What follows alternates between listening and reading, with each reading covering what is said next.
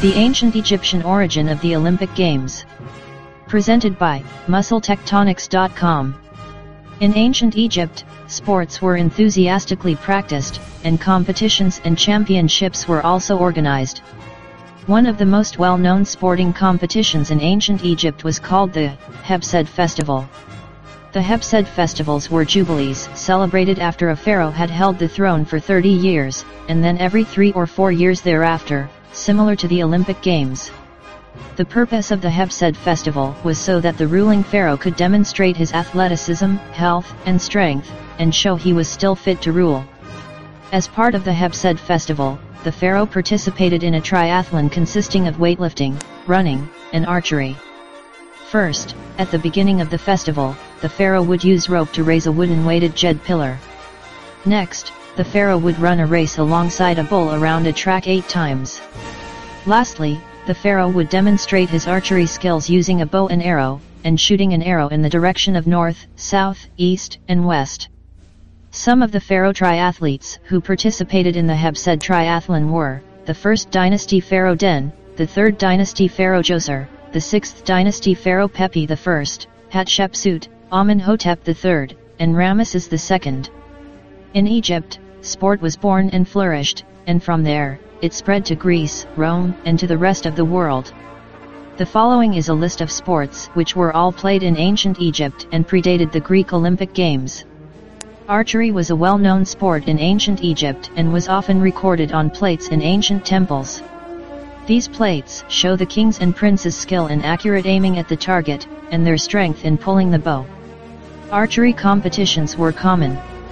In 2100 BC, King Amenhotep II boasted that he pierced the middle of a thick brass target with 4 arrows. He then set a prize for anyone who could do the same. Boxing. Some ancient Egyptian scenes of boxing as a game were found in the tomb of Mary Ra, in the Minya Governorate, and in the Ptahhotep tomb in Saqqara. In this picture, a player is depicted in a position ready to direct his blows with his fist to another player, who in turn tries to repel these blows. Pharaohs and princes watched the boxing match, which indicates that it was an organized contest. Field hockey. Ancient Egyptians played a game that is similar to our present-day hockey.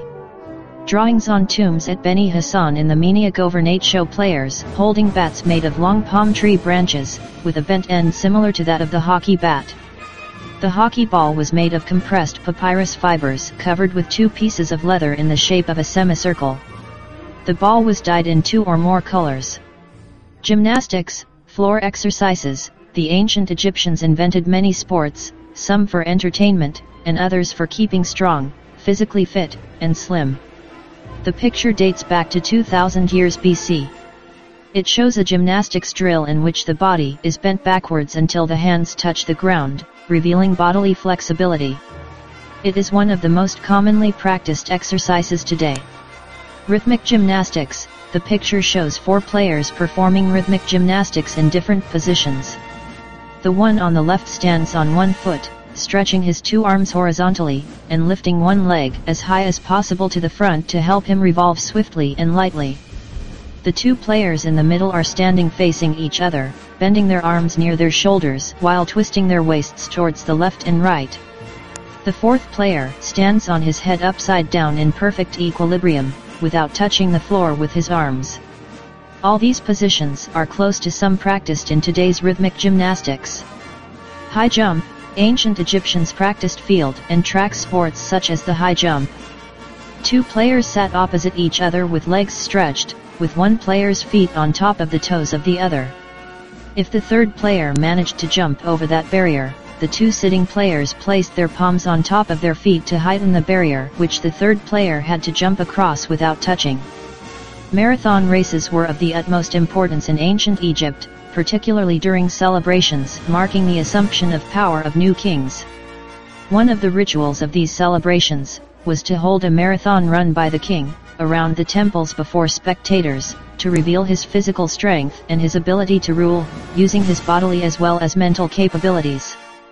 History records that the pharaoh, together with those who were born on the same day of his birth, participated in hectic marathons. No one was allowed to have a meal before covering 180 stages of his race.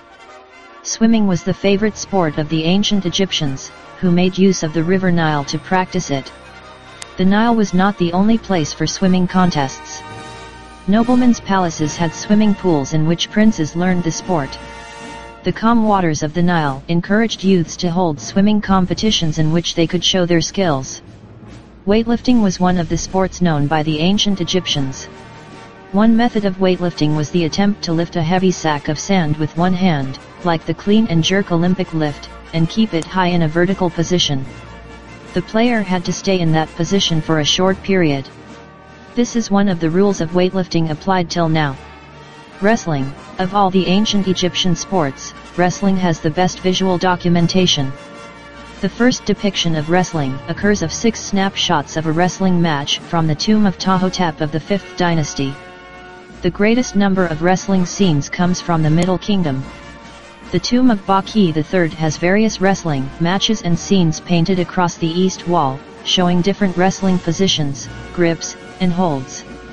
During the New Kingdom, depictions of Nubian soldiers as wrestlers became more prominent, and the Nuba are still associated with wrestling to the present. In the New Kingdom, wrestling matches were staged as part of ceremonies, festive occasions, and to honor deceased royalty. Thank you for watching. This has been the ancient Egyptian origin of the Olympic Games. Presented by MuscleTectonics.com.